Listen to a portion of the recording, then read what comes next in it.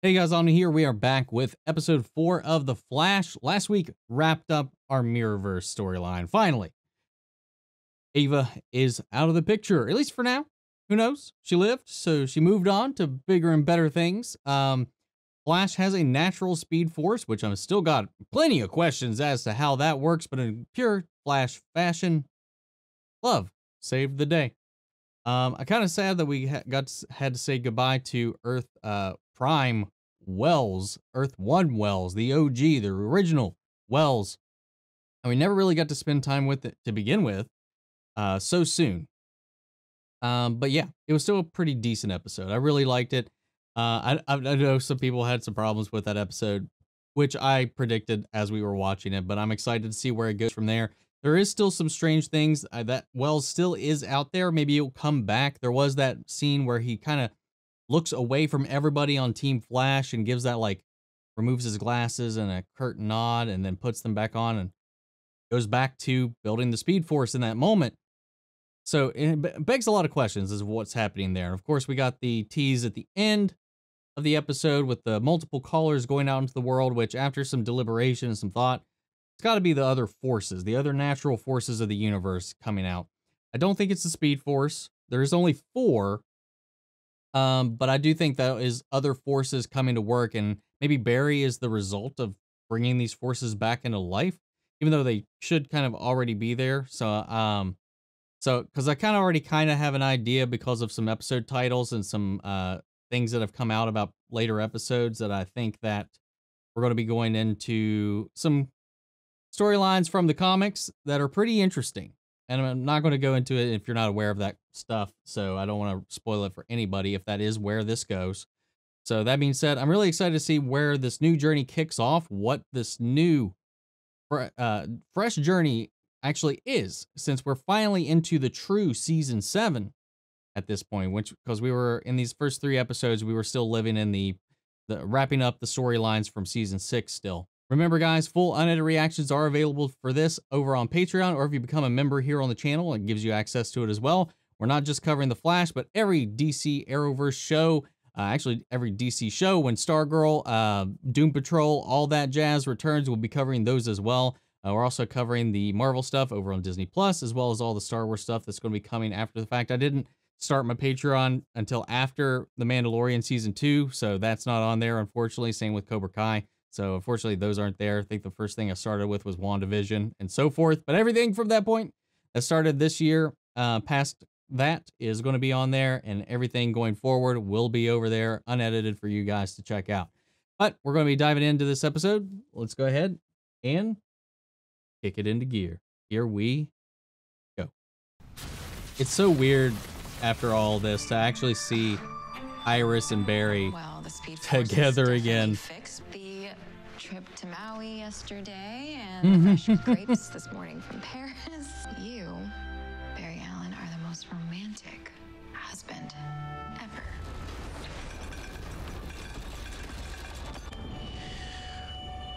Satellites say it's just a small everyday earthquake. Usually we have to kiss first to make the ground shake. Wait.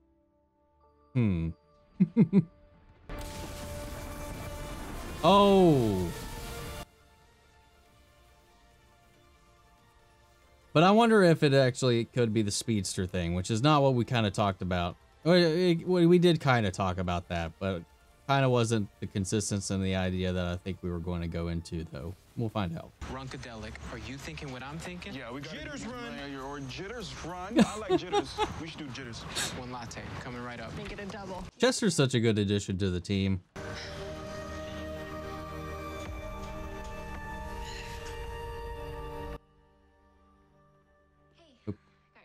Caitlin's okay. I'm the reporter, not the story. This time you're both. Look, I like there that. are people out there just like you. You're their voice. So try again. Yeah. Yeah.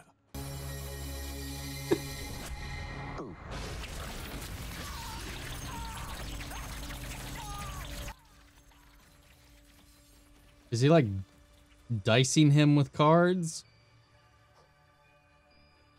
What? Oh, show me the carnage.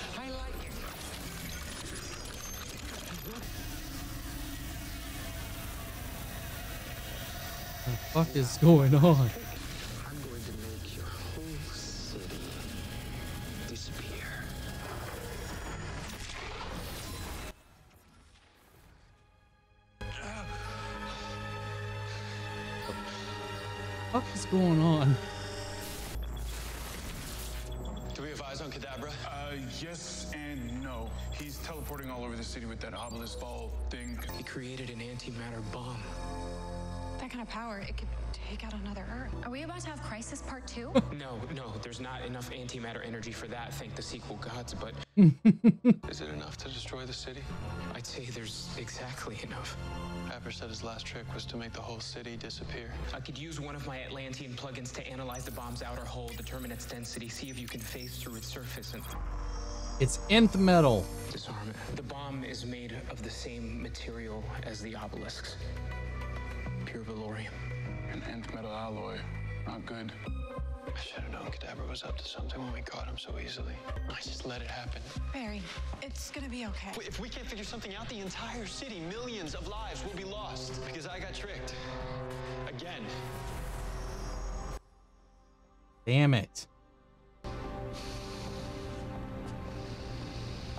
So funny when you know like the pattern of the show. Person walks off, goes to somewhere, we have somebody go and talk to them. Something terrible happened to you, not because of you. And that kind of trauma, that doesn't go away in a day or a week. You have to face it. Speaking to him or yourself? Mira Iris Or took both. the best part of you, your heart, and she used it as a weapon against you. That is not your fault. Every time I think I couldn't possibly love you more. You have a family. Somewhere inside of you there must be a glimmer of light, of hope. Well, I found that light, and then you stole it from me. What? I know why Abra's doing this. What did he do to steal it though? Crisis? Embedded inside Abra's annoyingly secure tech cuff. It's a Martian memory restorer. Oh, he remembered. How do you know that? Cisco designed it? Whoa. But why? So, Laurel Lance and Mia Queen. Okay, you know what? It's not important. The important thing is, I think Kadabra. Hey, no. If we're not getting the show, I need information about what happened with that shit. So the reason he wants to blow up the city could be in there. Even if it is, it doesn't matter. We don't have time to find it. Maybe that timeline, or this timeline, his family no longer exists. You may be from the future, but the reason that you're here, you're trying to change the past. 13 months ago, I started having dreams of a life I never lived. I was so happy. A wife and son that I never knew existed were real. They were erased. You were supposed to vanish in your crisis, Flash, not them. I lost everything, just like you will now.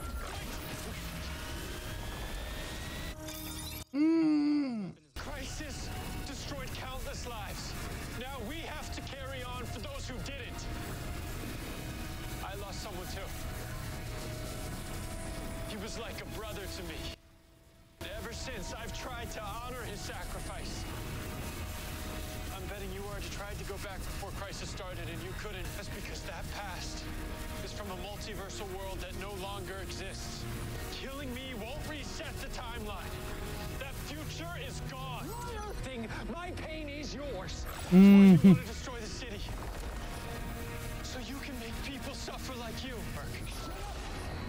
You've run all the calculations. You can't comprehend what I've done. Yes, I can. Haven't run a calculation on the timeline yet where they return. How would they feel? The only way for you to heal is to face your trauma.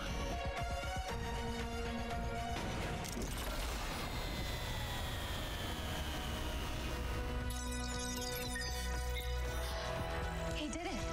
Yeah, the Flash doesn't need big fists. He's got a big heart.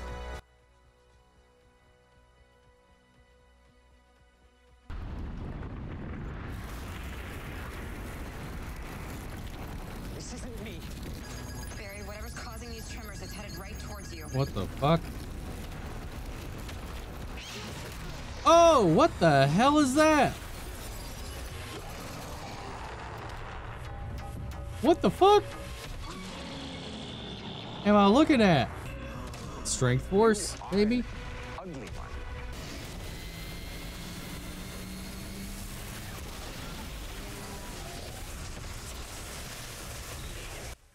What the fuck?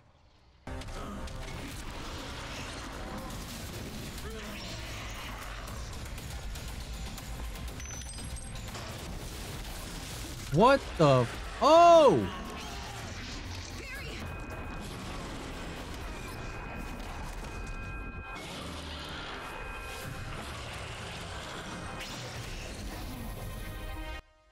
What the fuck? What is happening? I mean, I gotta assume that's maybe the strength, somebody that inherited the strength force. There's as much beauty in this life as there is pain. You just have to look for it. We have to look for it within each other. That's gonna take some time. But it is time that we can spend together. Cisco, thank God you're here. Still having those headaches? Nope. Not anymore. They split. Oh! How great is this? Oh God, how's this gonna work? What the fuck? Oh my God, dude. That was a good episode.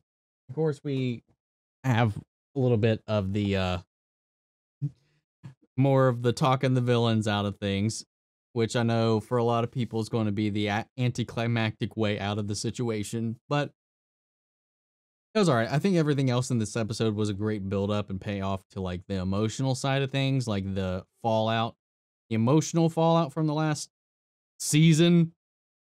And I like them exploring the kind of repercussions of that and the emotional impact that that whole experience of being in the Mirrorverse is affecting not just Iris, but I really like the approach to Iris and how that's affecting her work, affecting her perception of everything that's going on, as well as, you know, their relationship. And Barry, of course, feeling this excessive need to make up for everything that he missed, of course, feeling the guilt for not catching that he was with a fake Iris. You know, I like the play on not just with them, but like the other survivors and stuff, and how it kind of, I don't know, I just really like the approach they took to explaining like how people who were taken felt watching their loved ones be with somebody that wasn't them, and then the guilt of the other people that are left behind being helpless and unknowing that they were being manipulated by somebody they should have trusted because they took the appearance of their loved ones. It definitely played very well, and I like the pull on back to Crisis with Abracadabra and his wiped out timeline, universe, Earth, if you will, and that being his motivation. I like anytime we get callbacks to stuff like that. And then we had the Laurel and Mia name drop, you know, since we know we aren't getting Green Arrows and the Green Arrow and the Canaries now, they didn't decide to pick that show up, that maybe this is a hint that we're going to be getting pieces of that story since that pilot episode left on a cliffhanger. And I would love, if they're not going to pick that show up, to just address it in one of these shows. The one that makes the most sense would be to do it in Legends of Tomorrow, honestly, because, you know, the time travel aspect of it and her being in the future. So I do hope that happens eventually, but I like the name drop all the same. Calling back to Oliver, the people that were lost in Crisis, that whole thing was a nice little touch. Barry's clearly carrying the weight of his failure again, as he always does. And I like that both him and Iris had this struggle, that they both, their union is kind of what pushed them through it. Then, of course, we've got this side story with Caitlin and her headaches, which I guess just split Frost from her altogether. So Killer Frost is just her own being now, which is kind of interesting because the whole alter ego has been Caitlin this whole time.